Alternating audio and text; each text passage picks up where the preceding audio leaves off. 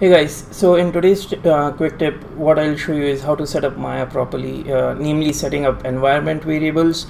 So you do not use the default location that Maya installs it in. Reason being, sooner or later something will break inside Maya. It could be a corrupted file or a corrupted camera or something. And if you have things set up this way, that means you won't have to remake your custom shelves, then setting up your custom marking menus, hotkeys, your scripts and all that. So this is a more rounded thing about not just environment variables but how to sort out data in that particular folder. So without further ado, let's get into that.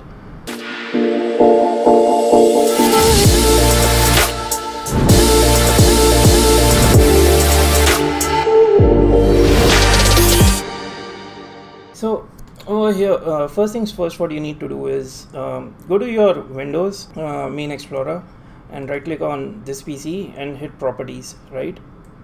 That will open this menu, about menu. I've scrolled it down because you will see Windows license information up there, and obviously I don't want people to be seeing my license keys and all. But anyways, you scroll down and click on advanced system settings and go to environment variables.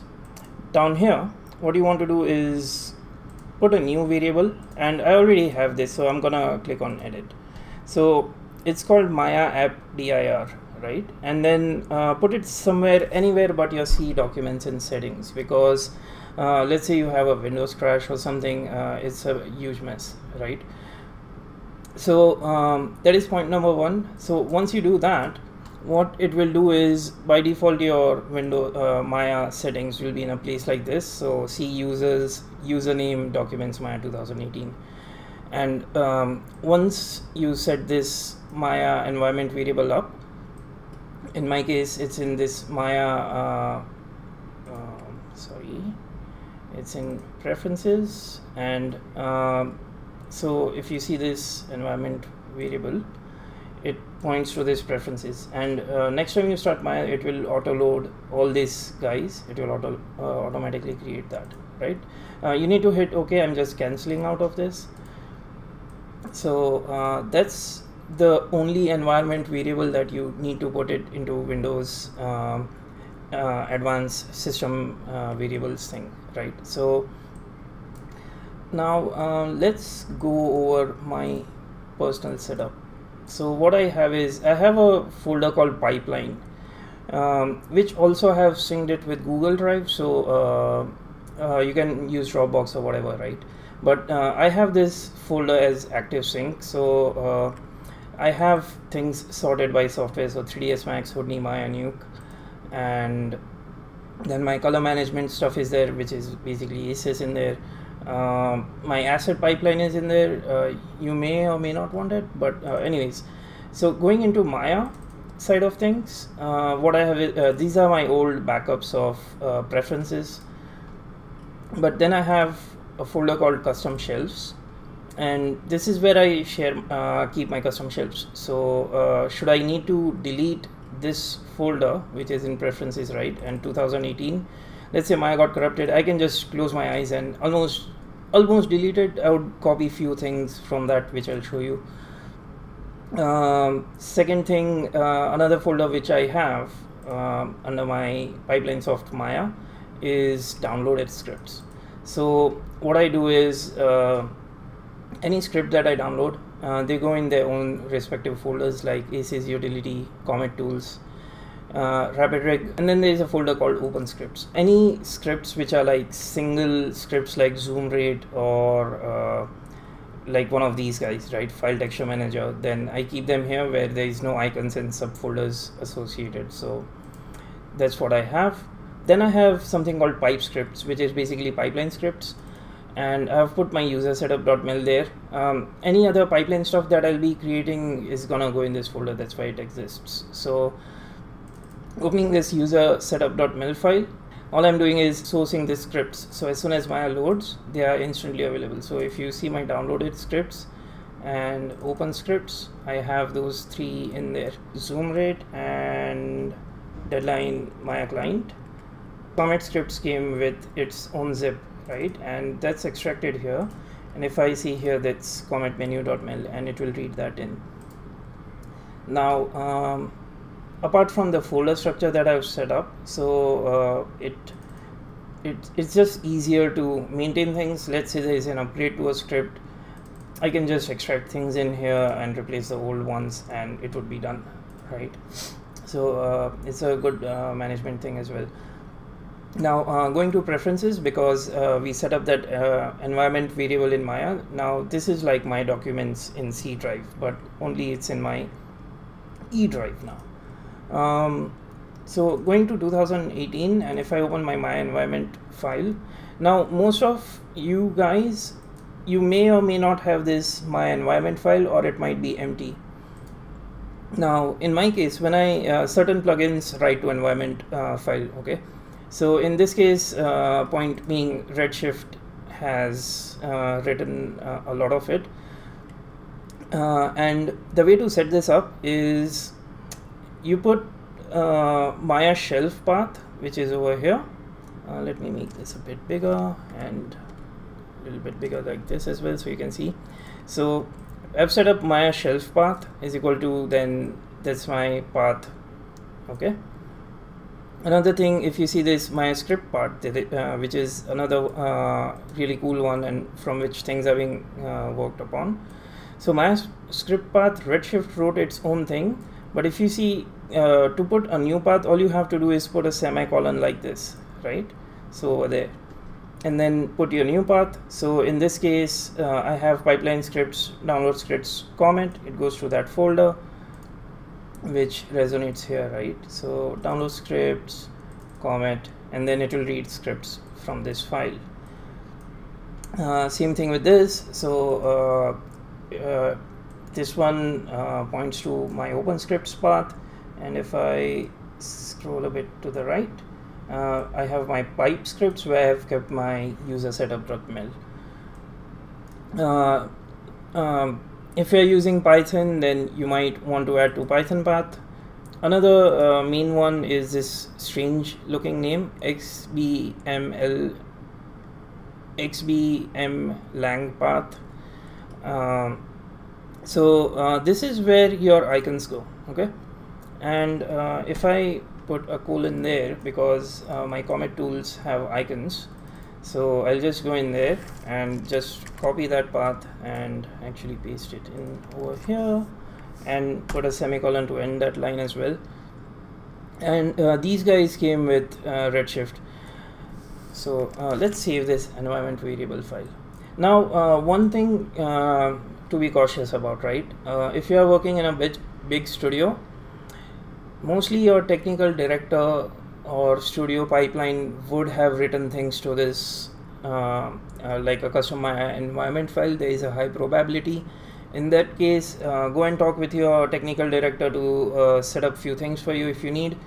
This is more so for home use, or if you are running a small studio and you are a technical director yourself, right? Because you don't want to set up all this stuff again and again, should you need to delete the default Maya folders which are created, right?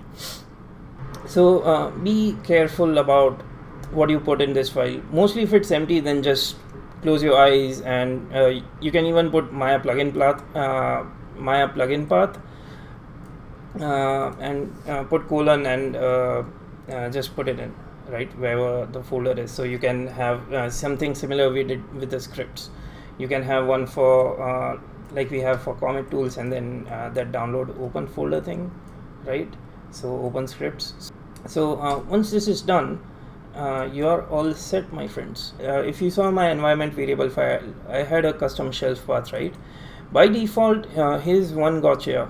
When you create a new shelf in Maya, by default it will go to this folder. So you need to cut and paste it to your path once you have made your shelves, save preferences, exit out of Maya, and then cut paste it into your new path. Custom shelves. So this is where I've kept my custom shelves, right? So like that, and I can show that to you. So let's load up Maya.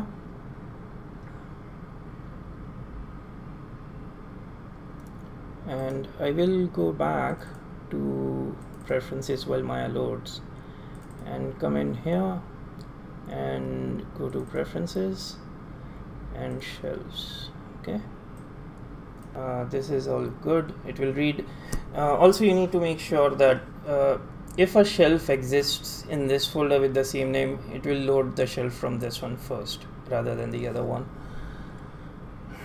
So that's my almost loaded. It's still loading the plugins, but as you can see, it read my custom shelf from my other folder. So it's over here.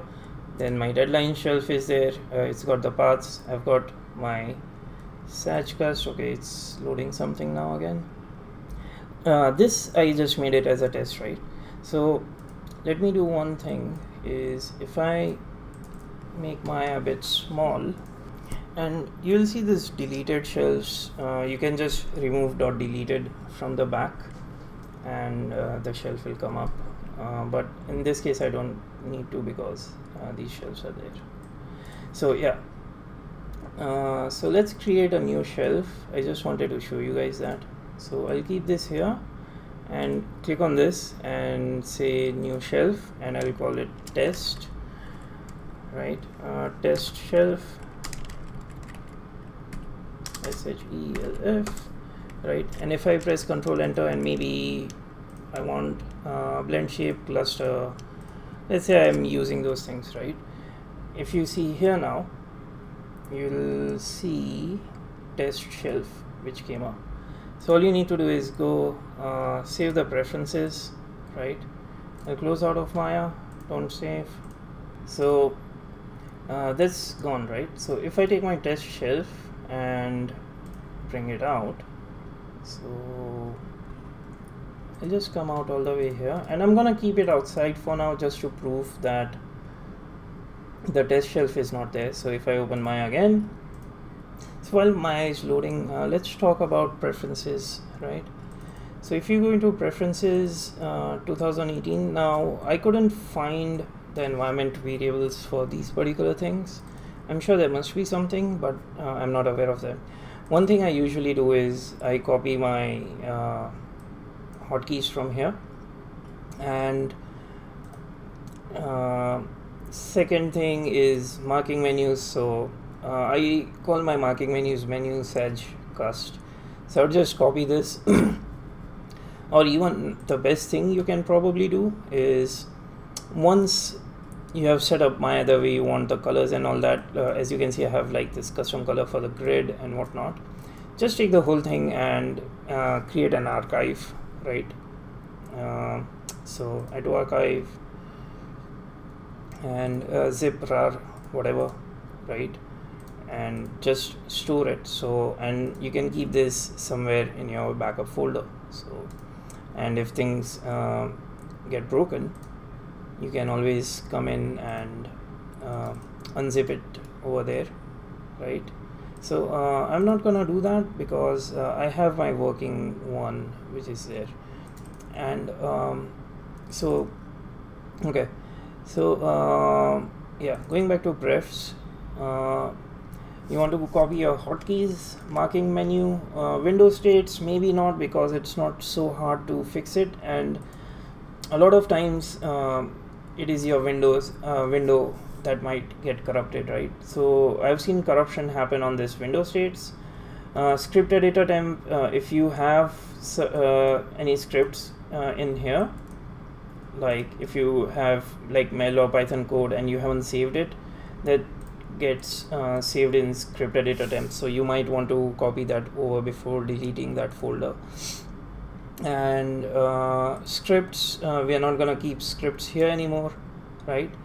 Shelves, we obviously moved that shelf. And window preferences, you can copy user preferences.mel, but there is sometimes you get this error where your camera, if you try to hit F for frame objects, it will just show nan values if you check it in your channel box, and it gets corrupted. No matter what you do, you cannot, I mean, almost it becomes impossible to frame into things and all that. That's when you need to mostly delete user preferences.mel and it regenerates that. If you have custom colors, like I have this custom colors, if you have set that up, then Usercolors.mel is a good one to back up. And I think that is about it on this one. So if I come to Maya and open this, as you can see, there is no that temp shelf that we created, right? It's not there. And if I close Maya again, and let's get our take this guy, I'll cut that, and custom shelves, is Maya on? Yep, paste that in, and if I load Maya again, the shelf will be there. So Maya is loaded. As you can see, test shelf is there. Everything is safe and sound. Couple of sites which I would like to show is these two. So I'll link them in the description below. It has a long list of environment variables that you can use for Maya, and the other one is this one. Here again, they have gone over setting things up, and also if you scroll all the way down, they have shown how to use my path environment variable, like setting your custom path and then do all this. So whatever you feel is helpful, but again, there is a good list of environment variables in there, right? So thank you for watching this video. I hope it was helpful to you, and if you like the video, please hit the like button. If you dislike it, hit dislike. Please consider subscribing to this channel. It's free and it helps me grow a little bit, and also you get notifications. Hit the bell icon if you want that. If you have any suggestions for future topics or something you want to ask, please feel free to put it in the comments below as well. Thank you for watching.